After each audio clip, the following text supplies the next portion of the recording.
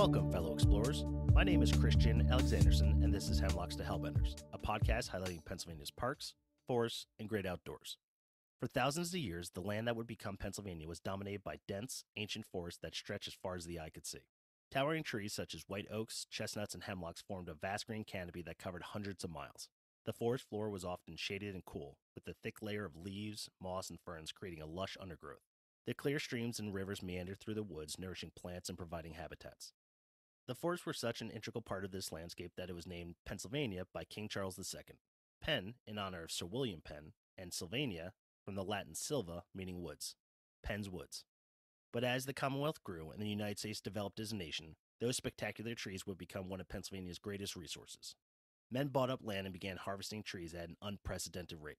Lumberjacks, known as woodhicks, came from all over the world to clear-cut these magnificent forests. Working in a Pennsylvania lumber camp in the late 1800s was a grueling and demanding experience. They faced long hours and harsh conditions starting before dawn and ending well after sunset. The work was physically exhausting, involving the felling of massive trees with axes and crosscut saws, hauling logs through dense forests, and navigating them downriver to sawmills. And after decades of clear-cutting millions of acres of forest, only a few hundred acres of old-growth forest remained by the early 1900s. Pennsylvania's land was devastated. Wildfires spread across the land. Riverbanks were eroded and flooding occurred. Our land effectively destroyed. Something needed to be done. Scientists, conservationists, and state officials created strategies to develop and protect Pennsylvania's forests for future generations.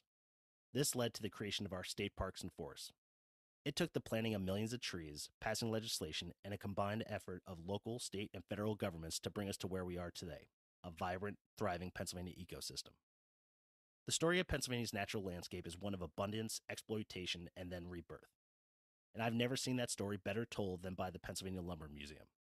Located in Ulysses, this awesome museum is dedicated to preserving the history and heritage of Pennsylvania's lumber industry. The museum provides an in-depth look at the role the lumber industry played in shaping the Commonwealth, from its communities to its economy. Indoor and outdoor exhibits help visitors understand the importance of Pennsylvania's lumber industry through its evolution from a colony to a worldwide exporter. And the museum doesn't pull any punches. It covers the many mistakes that were made that led to the deforestation of our Commonwealth, while also telling the stories of those that were involved in the removal and rebirth. The Pennsylvania Lumber Museum helped me understand the Commonwealth's complex relationship between industry and the environment. It's a place where history comes alive through hands-on exhibits, live demonstrations, and a deep dive into the lives of the people who worked in one of Pennsylvania's most significant industries. I'm excited to welcome Josh Roth to the podcast. Josh is the site administrator for the Pennsylvania Lumber Museum. Josh, thanks so much for joining the program. Thank you very much for inviting me to take part. I'm looking forward to it. Can you provide an overview of the history and mission of the Pennsylvania Lumber Museum? Yes, absolutely. The museum was opened. Well, I shouldn't say that it was opened. The dedication for the museum happened in 1970, and then the grand opening was in 1972. 2020 was going to be our 50th anniversary year, but as with the rest of the world, we spent most of that year closed to the public because of COVID. But the museum is owned and administered by the Commonwealth of Pennsylvania through the Pennsylvania Historical Museum Commission. We are a governmental agency, just like DCNR, the Department of Conservation and Natural Resources. And in fact, our exhibits tell a lot of the story of the history of that agency and how DCNR came about. The Historical Museum Commission came about in the early 20th century when people started to look at old things and the history of Pennsylvania and figure out how to organize and preserve it in a meaningful way. And they decided that the state government had a role in that. So our agency's been around for over 100 years, and we have 24 different historic sites and museums all across the state of Pennsylvania that are administered by the agency. The Lumber Museum was founded in partnership with a group called the Penn York Lumbermen's Club. And the Penn York part of that is the northern tier of Pennsylvania and the southern tier of New York. So they were sawmill operators, lumber producers that were operating in that northern tier of PA, southern tier of New York.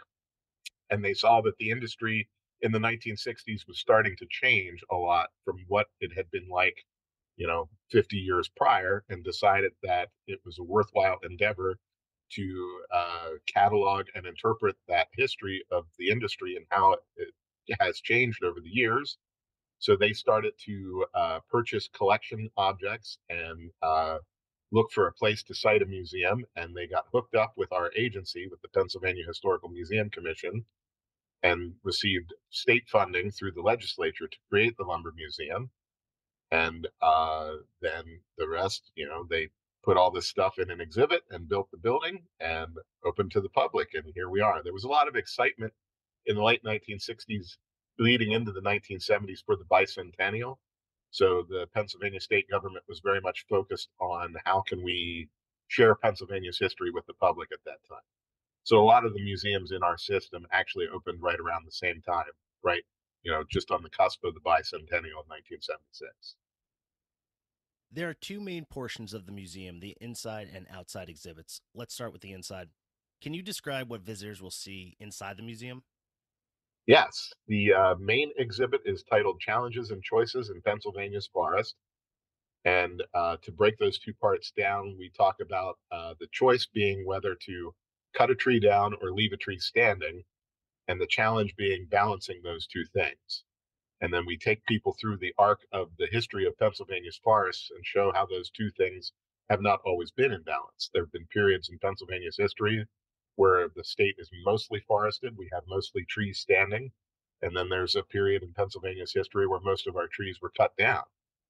And right now, I'm happy to say in the uh, early 20th century, we have achieved more of an equilibrium, a state of balance between those two things, where we are still very much cutting down trees. We are the number one hardwood lumber producing state in the United States, but we also have about 60% of the state under forest cover, which is one of the highest, per capita on the East Coast of the United States.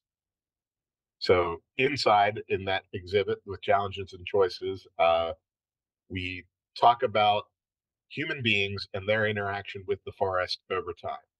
Now, obviously, as our name suggests, a lot of that is focused toward the Pennsylvania lumber industry, but we start the discussion with Native Americans and how they used and interacted with the forests. Talk about William Penn and the colonization of what would become Pennsylvania by the Quakers and other folks from Europe, and then move through that arc of history, how Pennsylvania becomes one of the leading lumber producing states in the United States, and how demand just goes through the roof after the Civil War, and we're cutting down trees like we never have before.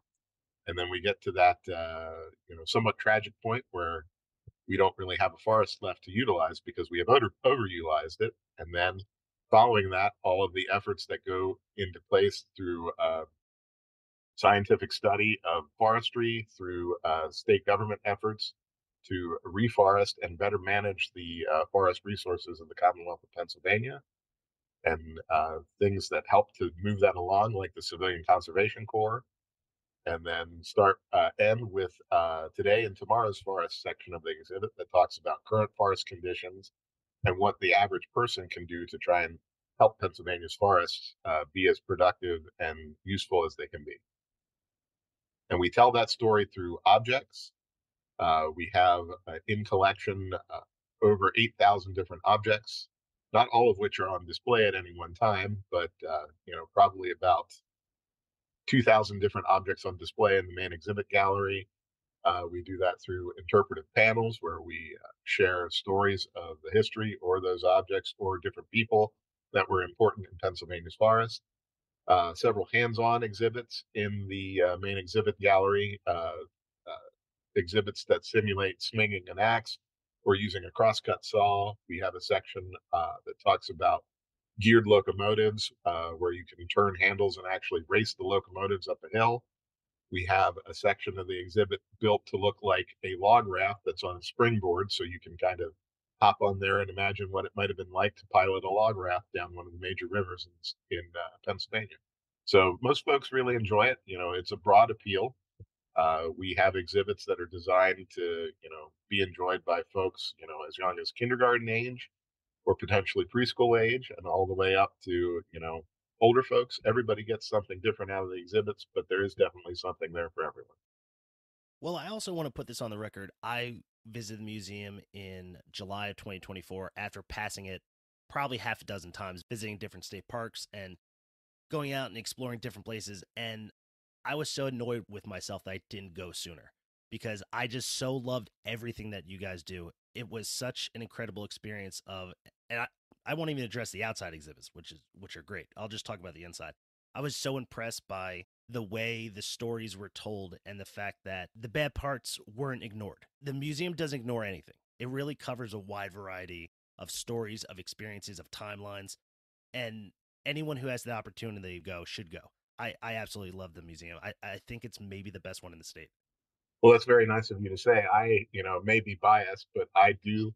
When I talk about the museum to people, I describe it as a world-class museum. I have traveled, many different places and been to lots of different museums, the Smithsonian system, and I would put our exhibits up against most museums that I have been to anywhere in the world, and you know, in terms of quality and caliber of the exhibit.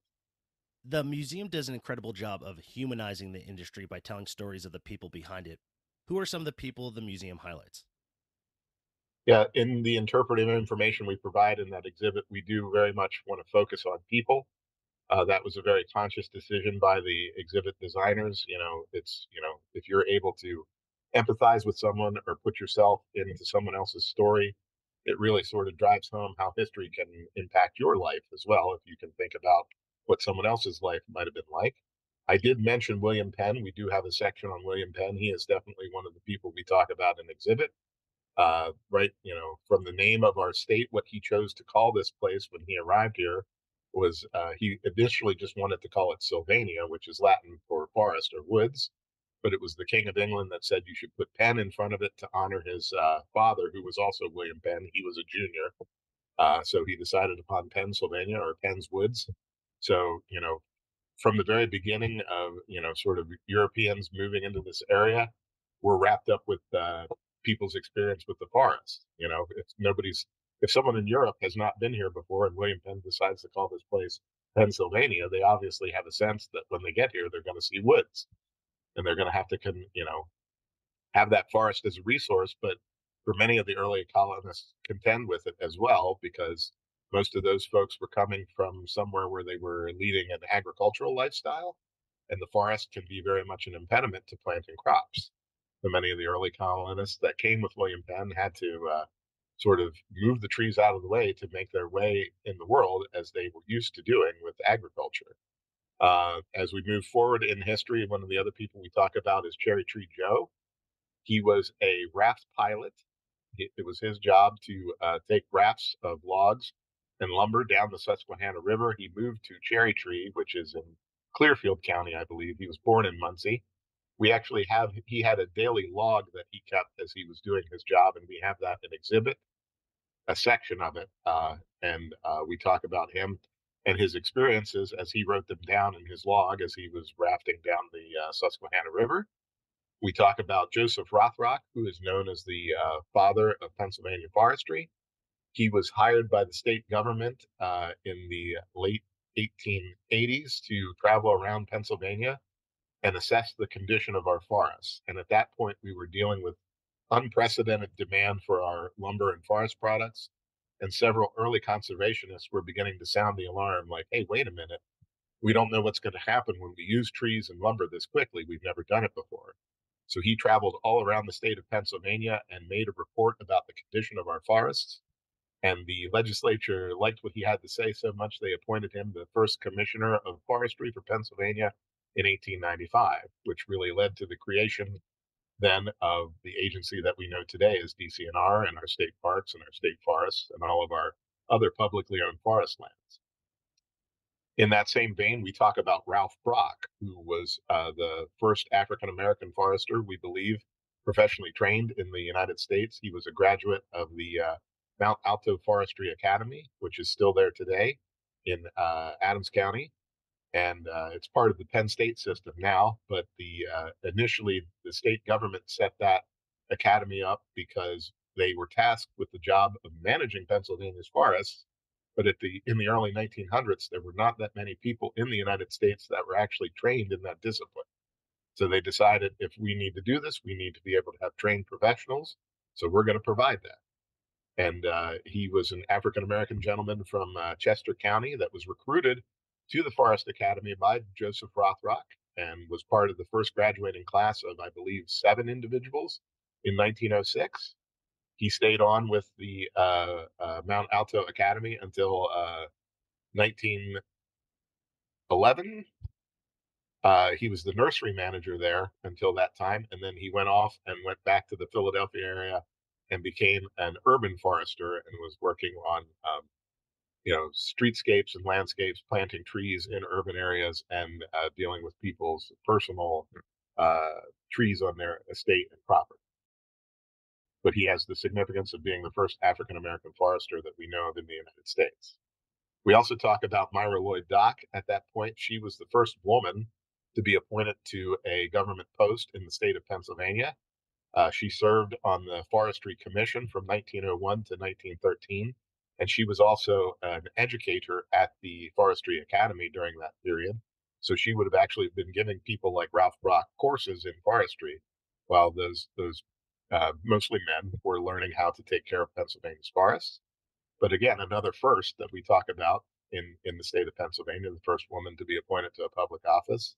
She was a trained biologist and had taken college classes in Michigan and was giving lectures about forestry and also how trees help to beautify urban landscapes. Very much what Ralph Brock then went into. Sort of you don't have this. Don't Most cities at that point were pretty drab and not a lot of color and crowded, and she was someone that was very much promoting the idea of having parks and large greenways in the middle of the street and that sort of thing. So she's an interesting person that we talk about in exhibit.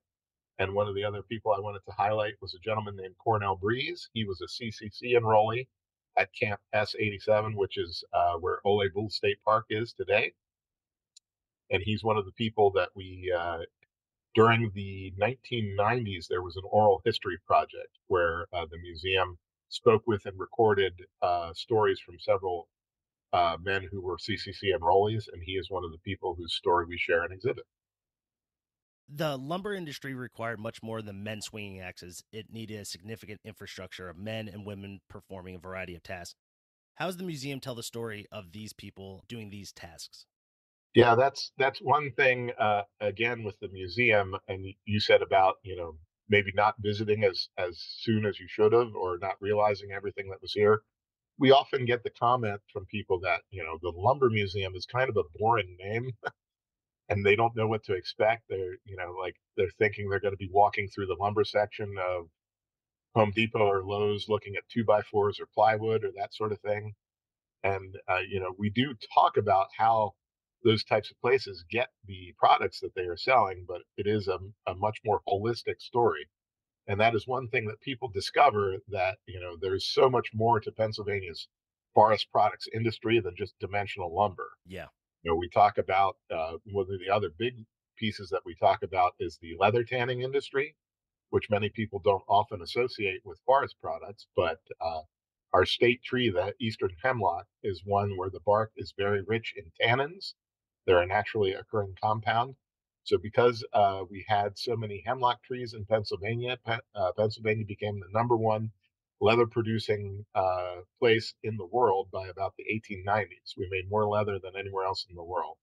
And it was a major part of Pennsylvania's forest products industry that not a whole lot of people know about. So we go into what was involved in that and just the size and scale of that industry. Pulp and paper is the other industry that very much came in during the 20th century as most of our old growth forests were disappearing. The younger forests that were regenerating at that time were very suited to pulp and paper production because you didn't need these massive trees to do it. You could make pulp and paper out of much smaller diameter wood. So that was a major part of our lumber products industry. The chemical wood industry was another one that most people don't know a lot about. And with chemical wood, you were using hardwood species like beech and maple. You would harvest, again, smaller diameter trees, probably anywhere from 4 to 6 inches diameter at the base of the trunk. And those would be cut into 4-foot billets and loaded into special rail cars and put into giant ovens where they were heated in a low oxygen environment. The wood itself became charcoal, which was, sent to furnaces to be used to smelt iron or ground into gunpowder or blasting powder. And the vapors that were collected were turned into methyl alcohol and acetate of lime. And if you wanted those two chemicals around the turn of the 20th century, that is the way that you had to derive them. So the chemical wood industry was a major part of Pennsylvania's forest products industry. Stave mills for making barrels and other casks, things that hold liquid. Clothespin factories, kindling wood factories, hub and spoke works for making the wheels of wagons, furniture factories, veneer factories for making flooring and finishing parts for cabinetry, box and pallet works. Around in the 19th century and early 20th century, there were no cardboard shipping containers. Everything was shipped in a wooden box or on a wooden pallet. The railroad networks that were involved with transporting all those things around from industry to industry, place to place, and let alone the railroad ties that were required to complete the Transcontinental Railroad, many of which came from Pennsylvania. The all those factories used steam boilers, so there was a whole subset of people that were manufacturing steam boilers in and around all the forest products industries that were happening, and around all of those places, factory towns sort of springing up, which many of which aren't here anymore.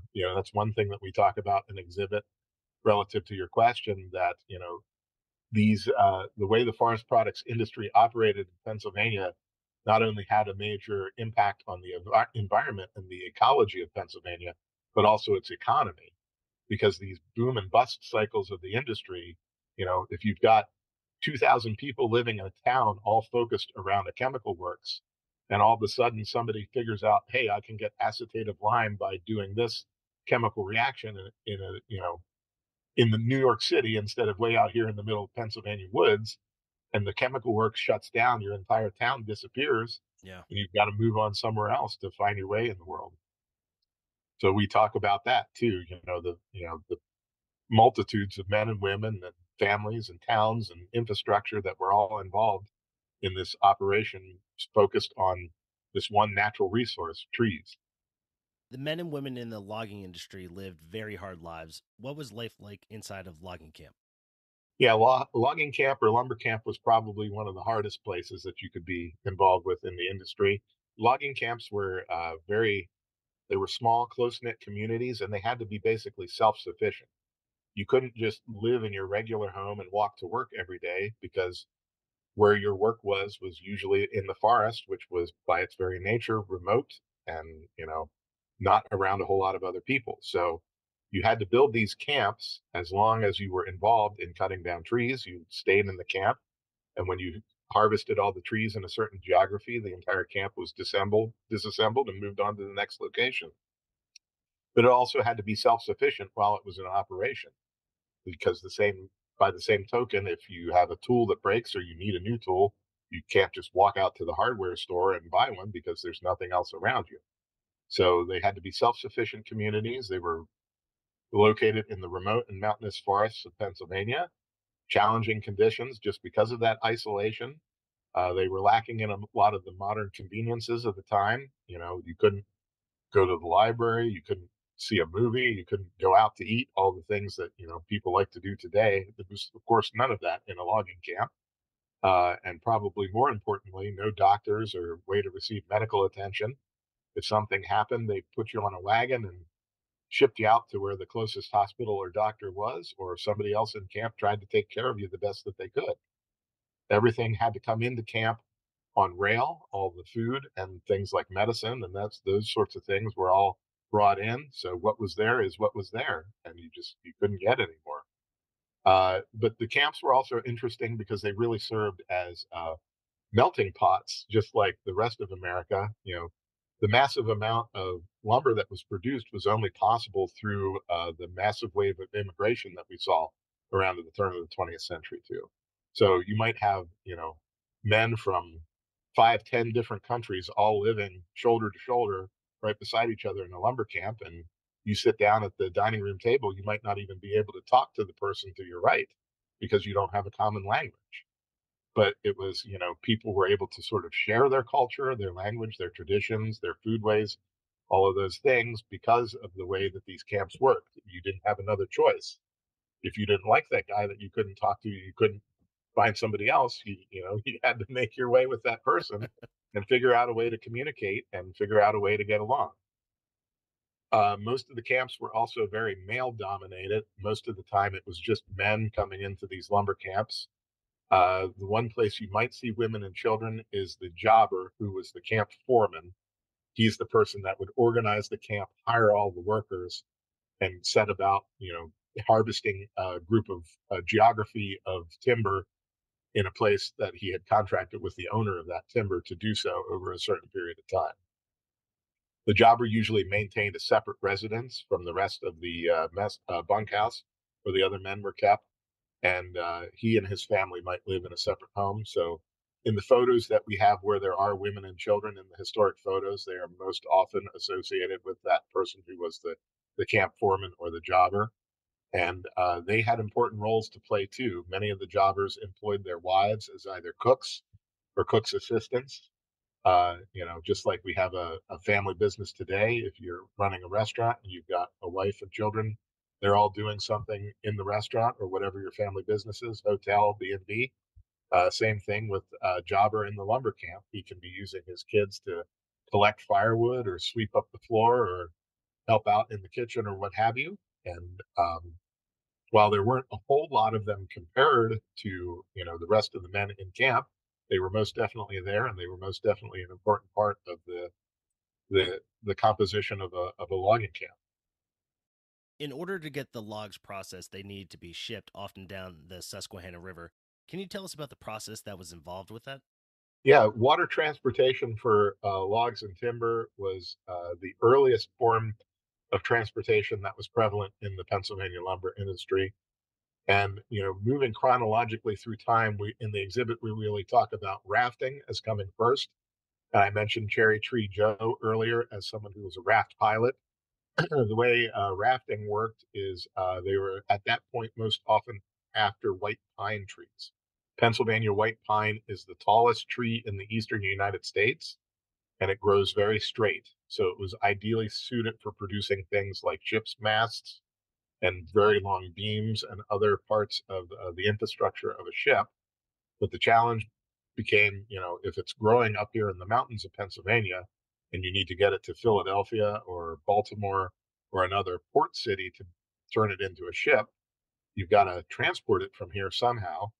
And at that point, with, really before canal networks were built or before extensive road networks or railroads were built, rafting the white pine trees down the Susquehanna River or the Delaware River or the Allegheny River was the main way that you got them from place to place. So they would harvest the trees over the winter months from fall into winter, and they would drag them with horses and other animals to a place near the river. They would build the raft usually in the water. They would put the logs or the timbers into the water and then fasten them together into a raft. And then when the springtime hit and the snow melted and the river started to flow again, they would hop on the raft and pilot it down the river. And most of the time, there were the pilots in the upper reaches of the river, where the river was smaller, worked on a relay system. That you would have a pilot that would know a very specific section of the river, and he would get on the raft at point A and take it to point B, and then he would hop off, and another pilot that knew the river from point B to point C would hop on, and he would take it that far, and then get off, and it would just relay like that down the river until you got to, maybe Lock Haven or a point slightly south of there on the Susquehanna where the river widened enough where there weren't as many obstacles that they needed to worry about. And then the last pilot would get on and take it the whole way down to Marietta or Baltimore or Havre de Grace or wherever they were destined to. And rafting persisted like that from, the late 1700s all the way up until probably the end of the 19th century. Rafting persisted a little bit longer on the Allegheny River, probably into the early 20th century. But that was the methodology that they used. The other way that they could utilize rivers was in log driving. So instead of putting the logs all together into a raft, they would just dump them into the river loose, and they would float down the river, piece by piece. And that system was reliant upon infrastructure lower down in the river, things called booms, log booms. They would build these giant, essentially nets in the river. When the logs floated into the boom, they couldn't float back out. And then they would stockpile behind the edge of the boom, and people would go out and on the logs and sort them and get them to where they needed to go. The largest log boom that we had in Pennsylvania was the one at Williamsport on the Susquehanna River. But in exhibit we talk about, I believe there were 7 other log booms, all of which were all along the west branch of the Susquehanna that operated during the mid 19th century. The Susquehanna boom at Williamsport operated from the 1850s until 1909. That was the last year that they used the boom. But very much the same, seasonally dependent upon high water to make that type of transportation work. So they would work through the fall and the winter months to cut down all the trees and stockpile them next to the rivers that they were using for driving. When the snow melted and the river cleared of ice in the early spring, they would dump the logs into the water and they would float down, in this case towards Williamsport or one of the other log booms. But it wasn't a passive process. The men that were harvesting and driving the logs followed along behind the floating logs in a flotilla of small flat bottom boats called arcs. They wouldn't just kick the logs into the river and say, "See you later. Hope you make it to Williamsport." It was a very active process. They would follow them the whole way down the river, because if they got hung up, if they washed out of the river, they'd have to hop out of the ark, push them back into the current. If they got laced together and formed a log jam, they would have to break up the jam and get things moving again. And there were other positions down the river where there were other log piles staged, ready to be put into the river to drive. When the arcs pulled up to those places, they would hop out and dump all those logs into the river too.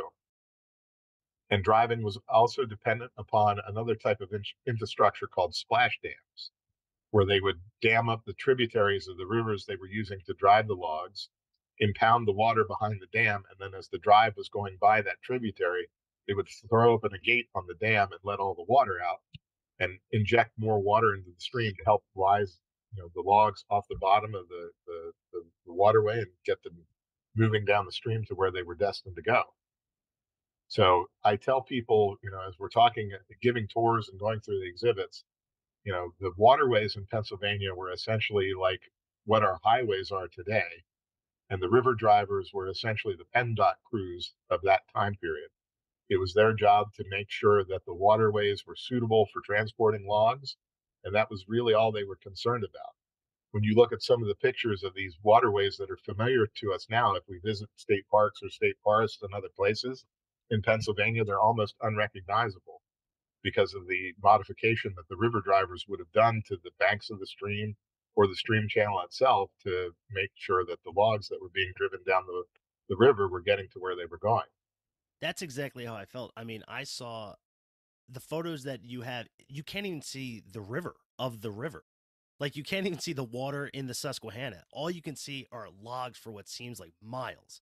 The absolute danger that must have been involved to try to get on a raft made of logs and then go with other logs doesn't even make sense to me. It's so dangerous and scary looking. Right? There was really no other way to transport them to where they needed to go. If you tried to load those logs onto a wagon, it would have taken you forever, and it would have been darn near impossible to get to where you needed to go. Yeah. So, that was the option presented to the lumbermen, and they decided to take advantage of it. Yeah, I don't even like driving in the rain. Yeah, that's another interesting factoid we talk about with the rafts. Um, Hardwoods are less buoyant than softwoods, than conifers. So no matter what type of trees you were rafting, you always needed a certain amount of white pine in your raft to make it buoyant enough that you would ride up out of the water. If you tried to build a raft entirely of oak, you would probably be in, calf or knee deep water the entire time you were on the raft, just because the oak's not as buoyant and it's riding lower in the water. All practical information we can still use today. Right. Yeah. The museum features a number of interactive and hands on exhibits. What are some of the most popular ones visitors seem to enjoy the most? We generally see folks, and now we're moving to the exterior exhibits. I may be getting a little ahead of myself. I think our Shea locomotive is probably our most popular interactive exhibit. That is part of the exterior exhibits, but we do allow folks to climb up inside of the cab of the Shea locomotive, look at the controls for the locomotive and how it would have worked with the firebox and the coal and that sort of thing. And one thing that I can hear from my office because it's very loud is the bell on the Shea locomotive.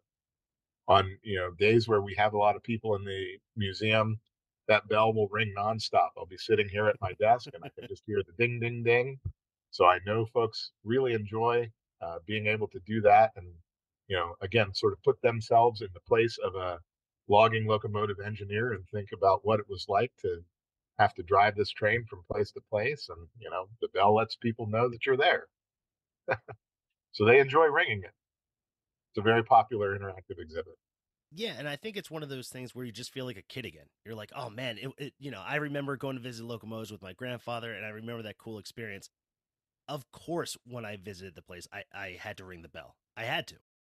Visitors are encouraged to take a more hands-on approach to explore some of the exhibits, like this Shea locomotive. Why do you think it's important for visitors to become more active in learning about history? As a historian by training, that's one of the questions we ask ourselves, when I'm sitting in my college classes learning about history, that's why do we care about this? Why does it matter? And it usually comes back to history is most beneficial and most impactful when it can help us understand our own lives and allow us to make better choices about the actions we're taking now. In the absence of history, we have no precedent or way to understand our world. We're dealing with everything for the first time if we don't understand history. If we do understand history, we have that knowledge base and we can say, okay, well, they tried this in the past and it didn't work very well, or they tried this in the past and it was really great. So, that understanding of history allows us in the modern day to make better informed decisions and hopefully make our lives better and the world a better place for everybody because of that knowledge. So that's really why we're here and why we're encouraging people to come through the museum and our exhibits. It's fun, but it is also educational, and hopefully it can give a long lasting impact to the folks that come through the door. Are there any stats about Pennsylvania's lumber industry that just blow you away? Yeah, I'm going to go back here to the one image that you mentioned of the Williamsport boom, where you can't even see the Susquehanna River; it's just all logs. In peak years of the boom's operation, in a single year, there were some years where nearly 2 million logs came into the boom. And that just blows me away. When you think about how many people there were in Pennsylvania at that time, and all of those logs having been harvested by hand, been taken to the river by hand or by animal power, and then driven for, in some cases, hundreds of miles down the river, to have 2 million logs coming into one place in like the 1870s, 80s, and 90s, that just it's hard to wrap your head around the amount of effort that went into that. And just as we were sort of discussing before, people's ingenuity and like who thought like, oh yeah, this will work. You just build a big net in the river and we'll just start dumping all the logs in the water. Of course they'll get to where they need to go. And that was just one year. It's not like they only operated for one year. The fact that that just happened over and over and over again for however many years is just It was incredible. about 60 total years that the boom operated in Williamsport. Wow, that's incredible. And then by 1909, the lumbermen began to exhaust the forest resources that were growing near the waterways that were suitable for water transportation. So you really see a pivot away from driving to logging railroads and sort of a decentralization of the production process. So when they were driving, most of the mills were located there in Williamsport. By the 1880s, I think there were 30 different sawmills in the city of Williamsport. But that you're funneling all of your product into one place, that makes sense. But if you've got to build a logging railroad, it no longer makes sense to take all of your logs to Williamsport by rail when you can just build a mill up here farther north into the mountains of Pennsylvania, and then you have less distance to transport by rail. So we see a decentralization of the production process, mills and mill towns sort of popping up all over the place in the northern counties of PA, where we have a lot of our state parks and state forests now. And that is a very direct consequence of how we got our state parks and state forests. The state government began to purchase a lot of that cutover timberland in an effort to manage it, to prevent fire, uh, and reforest Pennsylvania. And if it were not for the lumber industry, we wouldn't have nearly the public forest infrastructure that we have today. And now, let's hear from our sponsors. Are you a day hiker interested in backpacking but need help figuring out where to begin?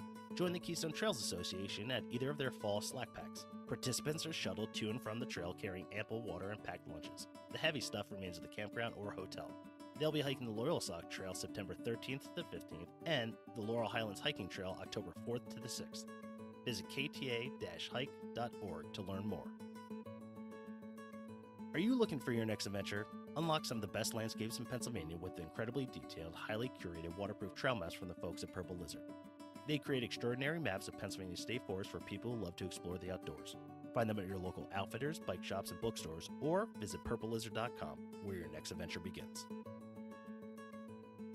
Hey podcast explorers, did you know Pennsylvania state parks and forests are the heartbeat of our Commonwealth?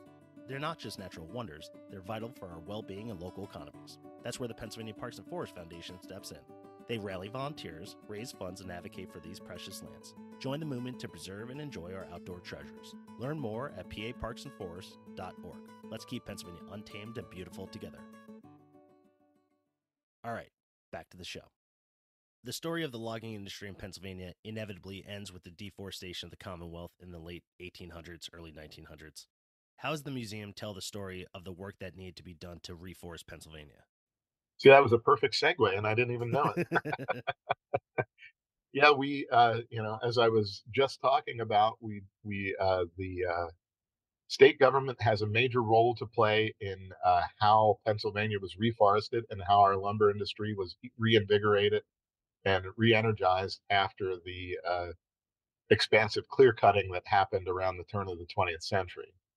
And I try and take it easy on the people in history, our ancestors, because nobody had ever really harvested trees at that scale or speed before.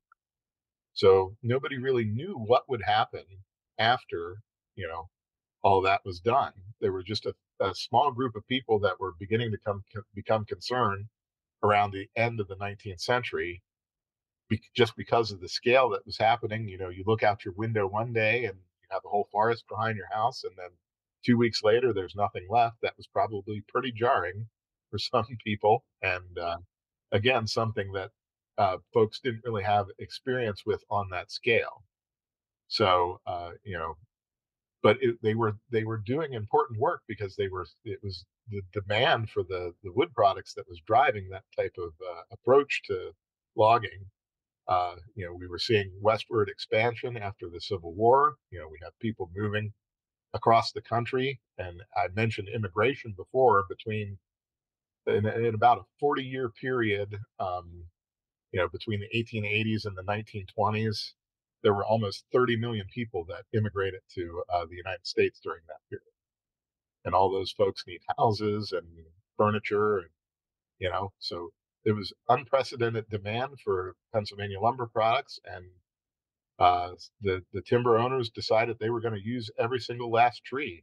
Yeah. And in many instances, they did, but that created a whole bunch of problems. As I mentioned, the economic problem.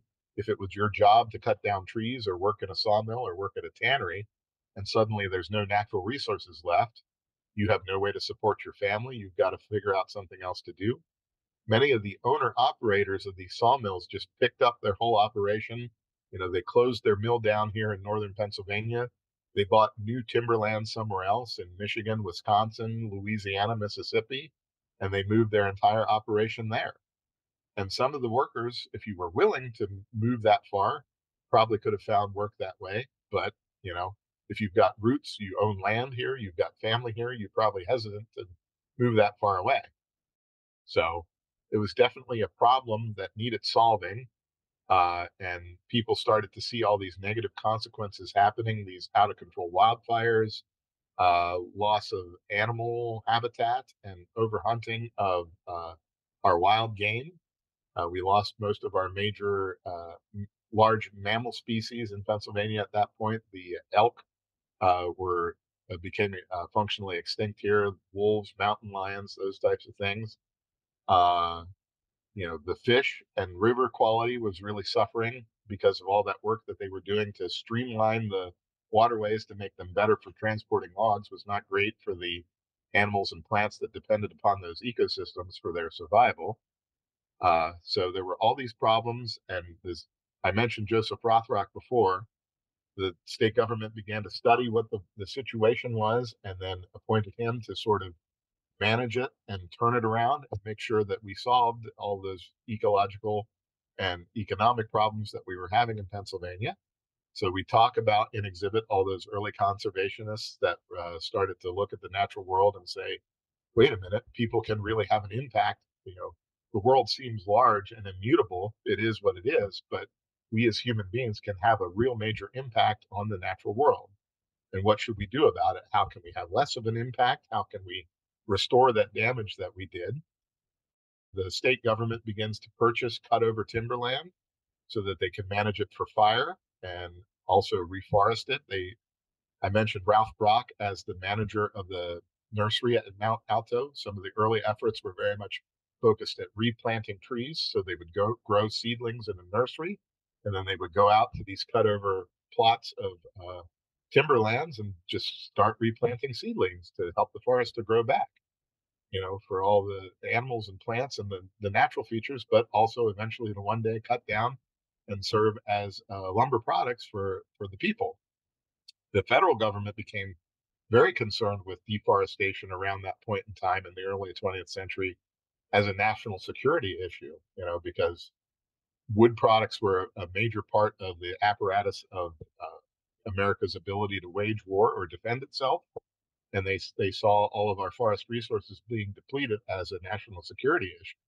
So that's some of the impetus of the National Forest Service and the federal government's efforts at reforestation were very much focused on helping to protect the nation and be able to make sure we could defend ourselves or defend our allies as we need it. So we talk about all of that in exhibit. Sort of the birth of scientific forest management methods, the creation of the Mount Alto Academy. We talk about Carl Schenk, who was a German trained forester and opened the first forestry school, or excuse me, the second forestry school after Yale Forestry School in the United States at the Biltmore Academy in the Carolinas. And, sort of that arc of correcting the overutilization curve that we had. That's all part of the story of reforesting Pennsylvania and making sure that, as I mentioned now, we're about 60% forest covered. We have more than 2 million acres of publicly owned forest land in the state of Pennsylvania. We have, hundreds of state parks, hundreds of thousands of acres of state forest land, state game land. We have the Allegheny National Forest. So all of those things are byproducts of how the state government had to step in and sort of correct course with the overutilization of forest resources in Pennsylvania. The Civilian Conservation Corps played a major role in growing our forest back. What can visitors learn about their work? We have a large section of our exhibit focused on the Civilian Conservation Corps, and we also have one of our outdoor exhibits, the Civilian Conservation Corps cabin, that talks about that program. In terms of the history of the museum, when the museum was opened to the public in 1972, our gallery was split into two halves. There was one half that was called the Lumberman's Gallery, that was all lumber history, and then the other half was exclusively focused on the CCC, the history of the Civilian Conservation Corps in Pennsylvania. We have pared that back. It's actually not as robust as it was in 1972, but still a major part of the exhibit and quite informative. So I mentioned Cornell Breeze is one of the specific CCC stories that we talk about, but it's an amazing program. The Civilian Conservation Corps was developed under the Franklin Roosevelt administration in response to the Great Depression that was gripping the nation at that point in time.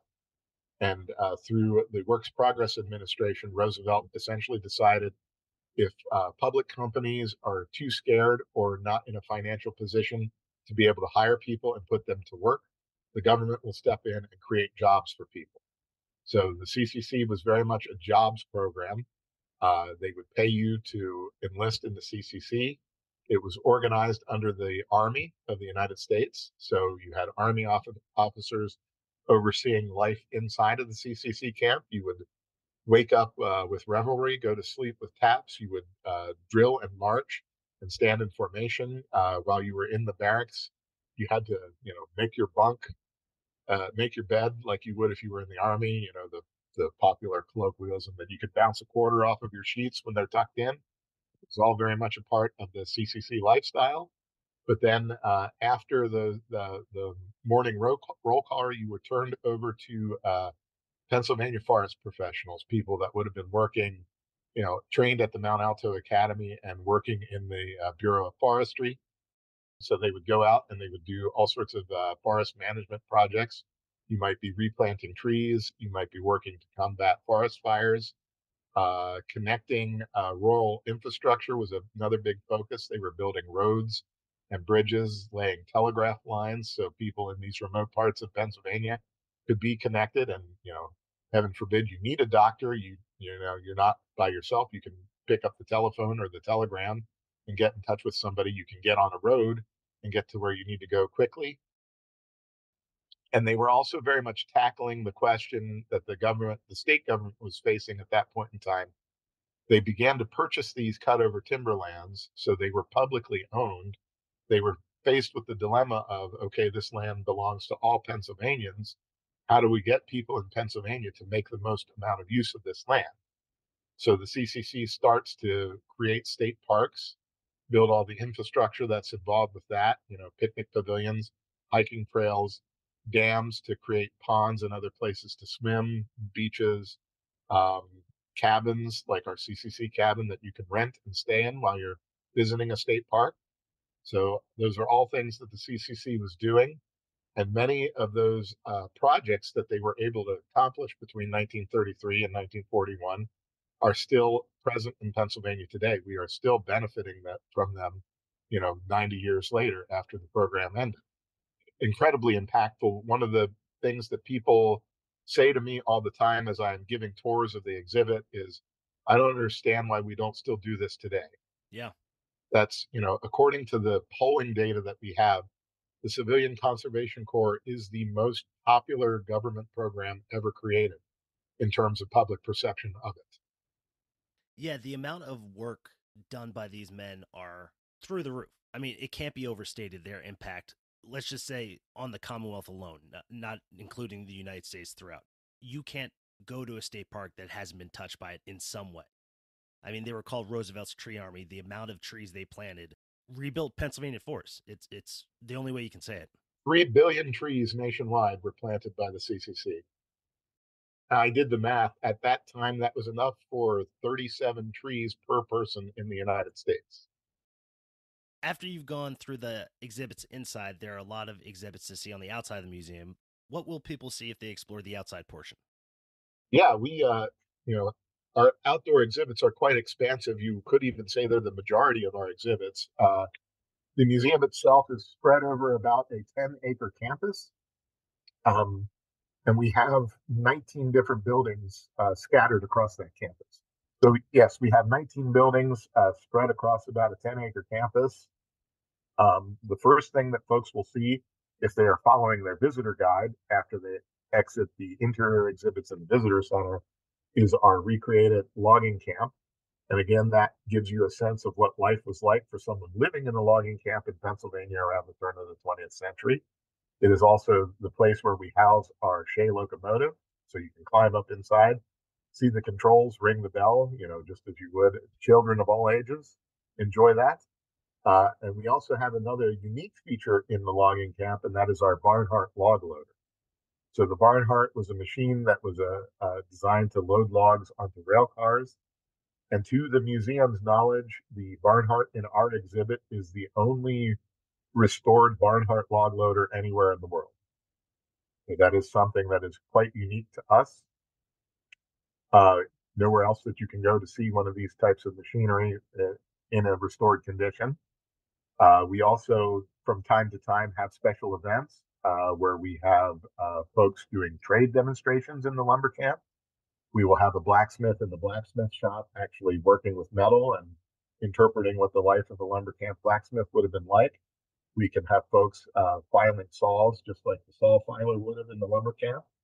And then one of my favorite parts is we have a group of volunteers that interpret the cook and cookie, and we'll use the cook stove in the camp kitchen to actually cook historic recipes. And I don't know what it is about the oven in the lumber camp kitchen. It makes some of the best food I have ever tasted in my life. Like the biscuits that come out of that oven are just incredible. And you don't have to take my word for it. They told me we went through 72 pounds of flour at this last year's Bark Peelers Festival with the number of biscuits that they ended up making, just nonstop. From the lumber camp, you will go down a hill to the valley bottom, and we have a recreated about mid 19th century circular sawmill. It is also a functional exhibit. We run that mill 3 times a year, April, July, and October. That coincides with some of our larger special events. Associated with the mill is a mill pond where most mills would store logs before they were sawing them. Also on the lower campus down there, we have our birch still exhibit, which I will talk about a little bit later.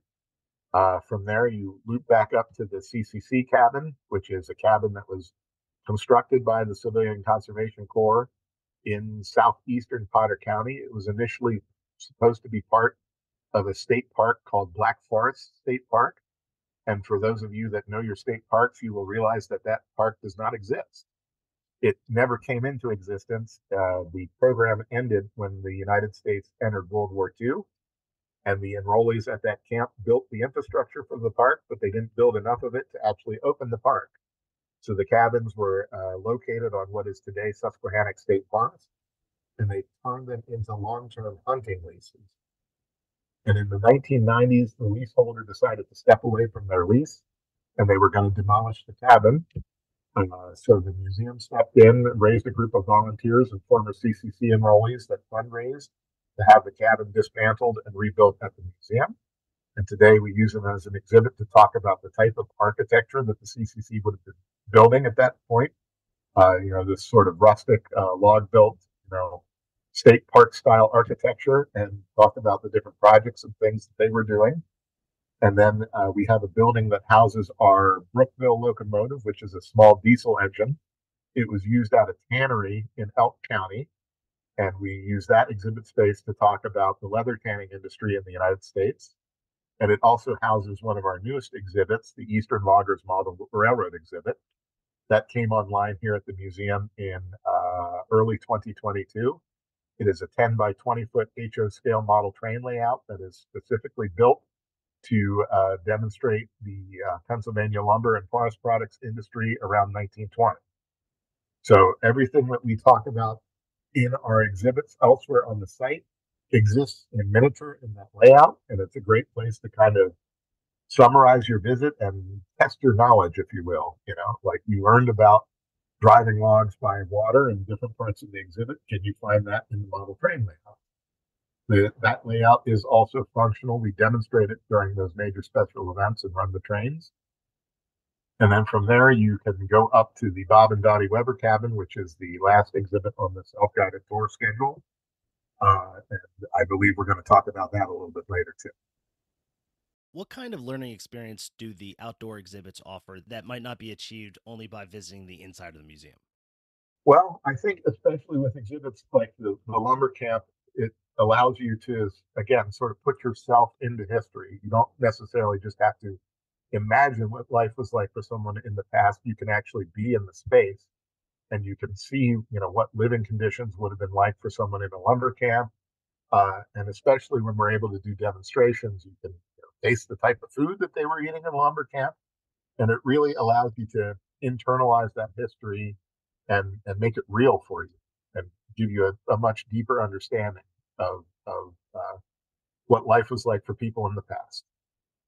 Do you have a favorite outdoor exhibit? My favorite outdoor exhibit is probably the birch still, like, because again, it is quite unique. The birch still talks about that industry in Pennsylvania. So there are three main types of birch trees in PA. The white birch, which is also called paper birch, which has the very characteristic bark that looks like paper. It sort of peels off the tree. The yellow birch, which has, very tight curled bark, sort of like the white birch, only smaller and a more gray color. The wood is more yellow, which is where the name comes from. And then the black birch, which is the one that we're interested in with the birch still. So black birch is sometimes called sweet birch. And just like hemlock bark is very rich in tannins and tannic acid, the bark of the black birch is very rich in a chemical compound called methyl salicylate. And that chemical compound is commonly referred to as spirits of wintergreen. So wintergreen is itself a small plant, but it has that same chemical, the methyl salicylate. So anything that was wintergreen flavored, toothpaste, chewing tobacco, mouthwash, all that was derived from the methyl salicylate that was distilled out of the bark of the birch. It is also an analgesic, it's a pain reliever. So it was the main active ingredient in topical pain relief rubs like Bengay and Icy Hot, which did not exist back in the turn of the 20th century, but same principle. So again, just like when I talked about chemical wood, if you needed methyl salicylate, distillation of black birch was how you got it around the turn of the 20th century. So again, this is all sort of wrapped up in how the rest of Pennsylvania's lumber industry is progressing. So in the early 20th century, we have already seen a lot of clear cutting happening in different parts of Pennsylvania's landscape. And black birch is a pioneer species. It's one of the first trees that will repopulate in an area that has been, seen a major disturbance to the composition of the forest, like clear cutting would create for a fire or mass erosion or that sort of thing. So there were all these very thick and dense stands of black birch that has sort of cropped up in these clear cut areas. So the people that were running birch stills would build a still near a stand of black birch. They would cut down the saplings, they would bundle them together, load them inside of the still, and essentially pressure cook them for about 2 days. They'd fill the bottom of the still up with water, build a fire underneath of it. It would boil the water, the steam would release the methyl salicylate from the bark and vaporize it, and then it would go into a condenser coil and come out the other side as water and birch oil. And then they would collect the birch oil. Over about 2 days of running a still, they could produce about a quart of birch oil, and it was sold by weight. So a pound of birch oil was quite lucrative for these folks. They could sell it for $30-$40 a pound in some instances at the height of demand for the birch oil. And if you compare the amount of work that they were doing, most wood hicks that were chopping down trees for dimensional lumber were paid about $1 to $1.50 a day around the turn of the 20th century. If you were running a birch still, you could sell a gallon of birch oil at the end of the week for about $100. Wow. So, it could be very lucrative, and it was very lucrative, and it was the way people derived that chemical compound for all the uses that we had for it for any myriad number of things. And again, it is something that is quite unique to the museum. I don't know anywhere else, at least in Pennsylvania, that you can go to and see a functioning birch still and sort of learn about that aspect of Pennsylvania forest products industry. Uh, I take that back. There is one place now. doTERRA is an essential oil company, and they actually used the still at the museum as a functional model to build their own still. Oh, wow. And they now have a birch distillation facility in Kane, Pennsylvania. So it's kind of one of those things where, old technology is new again. And, as people want to sort of return to more organically derived and natural sources for things, people want natural foods and whole foods and that sort of thing. They discovered that if they wanted natural birch oil, they had to make it themselves. So there is, it's nothing like ours still, and it's very much modern, but they are doing it in a very natural process based on the functional model are still providing. So it's just, I think, from its uniqueness and the fact that we're able to operate it and interpret it for folks, let them see the birch oil, smell the birch oil. Our volunteers that cook in the kitchen will actually make birch flavored candy. Use a little bit of the birch oil, and then we can hand that out during demonstrations, and people can taste what the birch oil tasted like. What is the Bob and Dottie Weber cabin? Bob and Dottie Weber cabin is also one of our newer exhibits that came to the museum under my tenure as the director here. I started in 2015, and the Weber cabin came in 2018. Bob Weber worked as a forest maintenance supervisor for the Tydoton State Forest. And he and his wife, Dottie, built a cabin on land that was owned by Bob's father, which is now part of Tydoton State Forest. It was a cabin that's less than 500 square feet altogether. He and her brother built it all by hand with trees that were harvested right around the site where the cabin was situated. It had no electricity, no plumbing, no running water. It was about 5 miles from the nearest paved road. And he and Dottie lived in this cabin for more than 50 years together. So they had this very unique lifestyle. And you might think that folks that lived 5 miles from a road and didn't have a telephone or electricity would be relatively isolated, but it was very much the opposite. They were people. They loved to have visitors and interact with people. Bob loved to tell stories and regale people with his knowledge of the forest and the history of the Pine Creek Valley. And he also personally, by hand, with help of some colleagues and other folks, built and maintained over 100 miles of hiking trails in the Pine Creek Valley during his lifetime. So they both viewed Pennsylvania's forests as Pennsylvania's greatest natural resource, and they were very much advocates for its wise use and conservation.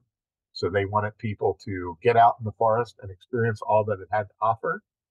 And one of the ways that he did that, as I mentioned, was building hiking trails. He also helped to found several of the trail clubs that currently exist in Pennsylvania. They would do group hikes, they would do races, they would do cross-country ski treks, they would do snowmobile races, those sorts of things. Anything to get people out in the woods and enjoying the forest. And Dottie passed away in 2012, and Bob passed away in 2015. And upon their deaths, it was the same thing. The state forest doesn't like abandoned buildings in the state forest. So they wanted to get rid of the cabin. And there were a whole group of people that really loved and appreciated what Bob and Dottie did during their lives. And they came to the museum and advocated that we should preserve the cabin and move it here and use it as an interpretive exhibit.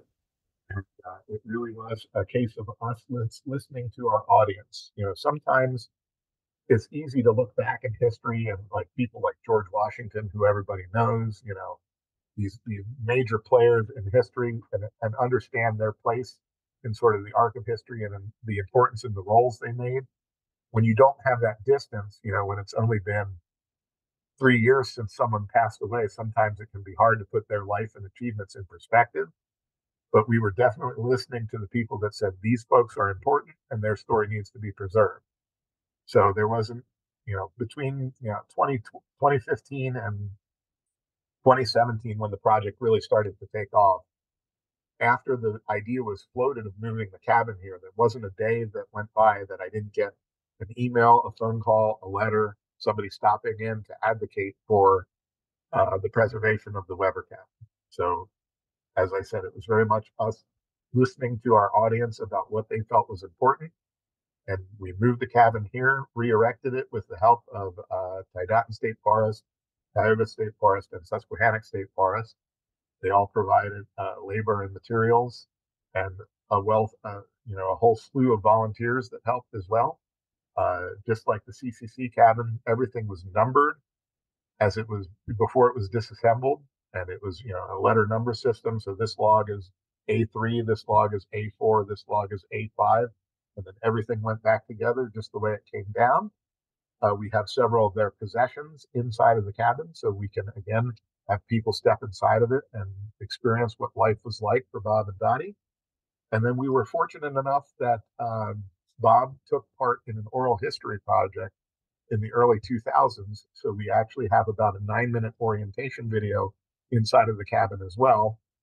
that lets Bob explain what their life was like in his own words.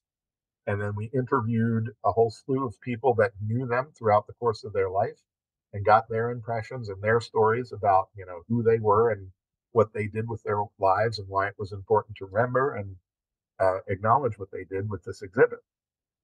So it's another fascinating part of the outdoor exhibits of the museum.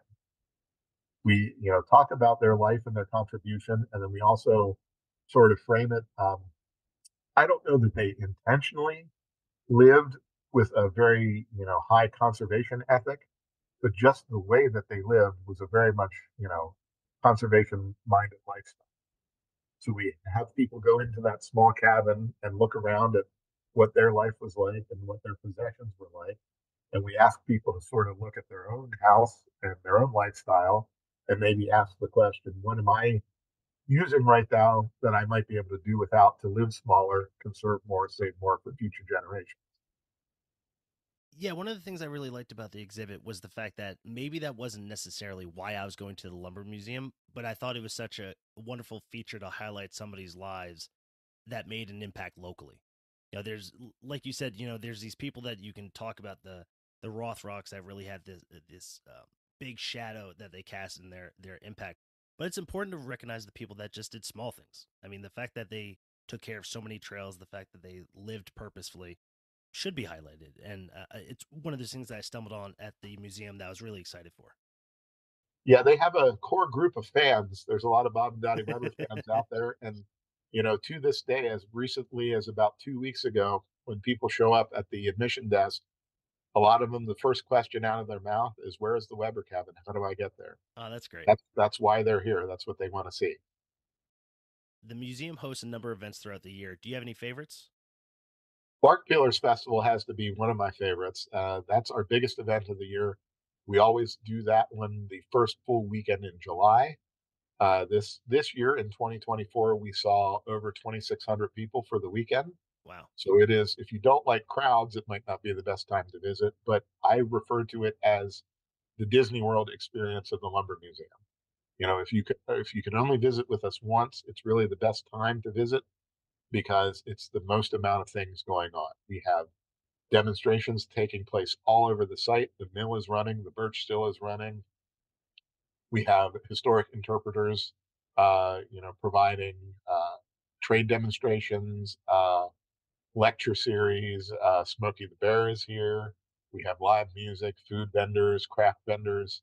It's just a ton of fun, and probably the highlight of the event is the contests that we have open to the public. So as I mentioned way earlier in our discussion, the Penn York Lumbermen's Club saw that the way the lumber industry operated was changing in the 1960s. You don't have 100 men in the woods swinging axes. Now you have just a handful of people running chainsaws and using heavy equipment. So, about that same time, we see the emergence of timber sports, which is sort of taking those old ways and those old tools, and instead of using them as a practical purpose to get your work done, sort of turning it into a game and a competition. So we have several timber sports contests that we open to the public as part of Bark Peelers Festival that you can walk in off of the street, sign up, try your hand at using a crosscut saw or rolling a log with a peavey. And probably one of the most popular ones is our burling contest that happens on the water of the sawmill pond. You have a floating log with a person on either side, and you have to run in place and spin the log and try and be the person that stays on the log the longest. A lot of people show up just for those contests, and we do. I had mentioned to you prior to us starting the interview, we do a beard and mustache competition as part of that. We have contests for kids. We do a frog jumping competition where you have a frog and it's a raceway with 4 lanes and you can't touch your frog. You either have to tap on the board behind it or blow on it or shout encouragement at it to get it to move forward and be the first to jump over the finish line. And we have a sunflower seed spitting contest where you have to spit sunflower seeds into a tub from the furthest distance. That one's also for kids. Josh, how can visitors support the museum and its mission? Well, every time you show up and pay admission, that helps to support the museum. We are fortunate enough to have the backing of the state of Pennsylvania, so a lot of our costs are subsidized by the taxpayer. So again, I encourage people to come because this is all of our museum. It belongs to everybody. We want to be as large of a resource as possible to the most number of Pennsylvanians that we can, because we all have a hand in making this happen. But like I said, just showing up and paying admission helps to support the museum. We offer a membership program that you can find out about on our website. There is a tab at the top of the web page that talks about becoming a member. So all of your membership dollars go to help support the museum. There's also a way that you can donate to the museum through our website. We do take not only monetary donations, but we are actively collecting as well. So if you are someone who is involved in the modern lumber industry or other things to do with Pennsylvania's forests, if you had a family member that was in the CCC and passed away, and perhaps you don't know what to do with their CCC related objects, please contact the museum. We take object donations as well as financial donations to support our programming and our staffing. And those object donations help us to tell a better story about Pennsylvania's history in many instances. Those are all things people can do to support the museum. And also, if you're like me and love souvenirs, phenomenal souvenir shop. Spend lots of money there. How can I forget? Yeah, we do have a museum gift shop. The museum, while it is administered by the Commonwealth of Pennsylvania, we exist in partnership with a private nonprofit Friends of the Museum group. So the Friends of the Museum operate the shop, and they pay to stock all of the objects in there, and then they also retain the proceeds for the shop. But they hire 3 of their own staff that help us with visitor services, all the other experiences that folks have here. And they, those special events like Park Dealers Festival, they front all of the money to put those sorts of things on. So purchases at the gift shop do most definitely support the Friends of the Museum and the museum as a whole. So yeah, check out all the cool stuff they have in there if you visit. Josh, we want to thank you so much for talking to us today. We really appreciate it. I really enjoyed being here. It was a great experience. I thank you for reaching out and asking me to share a little bit about the museum.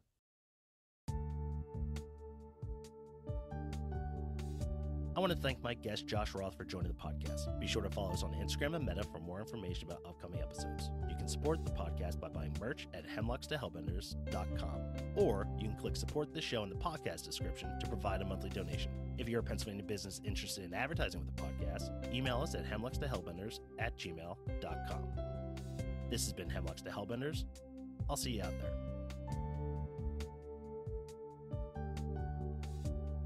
Hosting, production, and editing by Christian Alexanderson. Music by John Sauer. Graphics by Matt Davis.